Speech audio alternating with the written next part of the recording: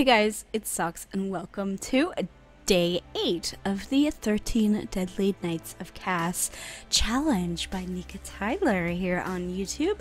All of their socials will be linked below as well as their series. Today's prompt is buff man whose PP I had to censor here. No, I'm kidding. It's devoted guardian. Yeah, ignore that. I had to put some scars in and I forgot I didn't have my censor mod installed, so I got jump scared by Peen.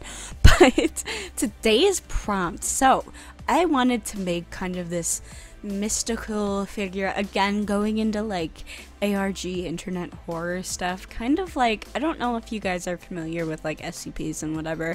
It's like, I'm not like 100% like, they're cool, it's cool in concept.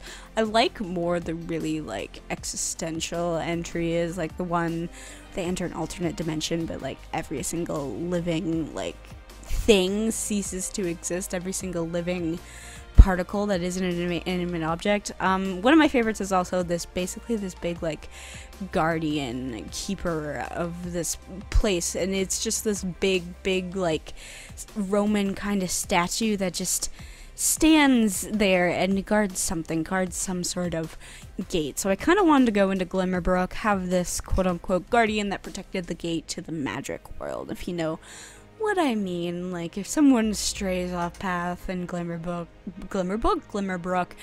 this handsome sim will perhaps guide them the other direction, or, you know, exterminate. I don't know. No, I feel like he's more of like a gentle guardian. I feel like maybe in his earlier days he's a bit of a warrior. He's pretty scarred up, as you can see. I went in with the scars a little bit.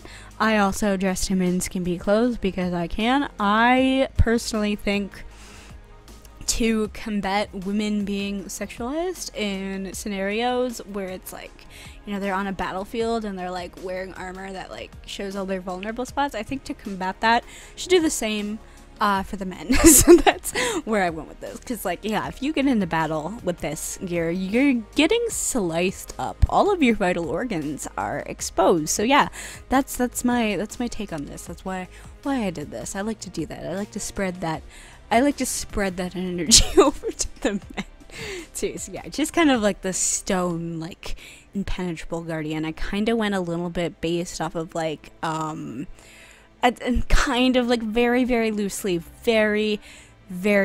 like the zombie mountain later on in the Game of Thrones show, a little more like to the book kind of, and again it's just very loosely, as well as like the figure and representation of Gilgamesh in the Final Fantasy series sometimes, maybe more 15, I don't know, I haven't played every single one, so I can't like speak on all of the iterations of Gilgamesh, but you kind of get my drift. It's a little bit more abstract. He's just chilling, protecting his portal, protecting it well.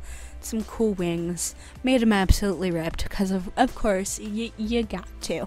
But yeah, that's really all I had to say about this creatism today. We're over the halfway point for this challenge. We're on day 8. That we're past the halfway point. That's, oh my god, that's crazy. The countdown to Halloween, it's getting closer. What day is this going up on? The 6th? Will I be seeing the Five Nights at Freddy's movie the day this goes up? I think so. It says that it releases on the 27th, but for some reason we got our pre-sale tickets for the 26th. And guess we're going to see it on release. I don't know. It's not like that I'm that interested in like the Five Nights at Freddy's. It's just like a cultural thing I'd like to be a part of. And I really like to go see meme movies on opening night. That's like my favorite thing to do.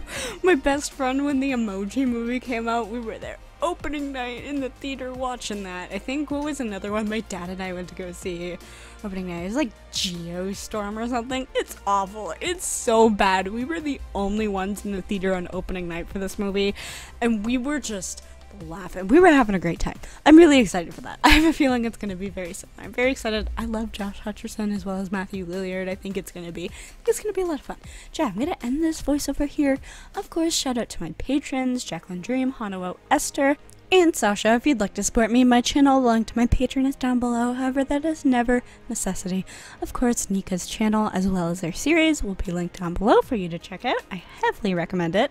And yeah, I will see you all in the next video of whatever I make.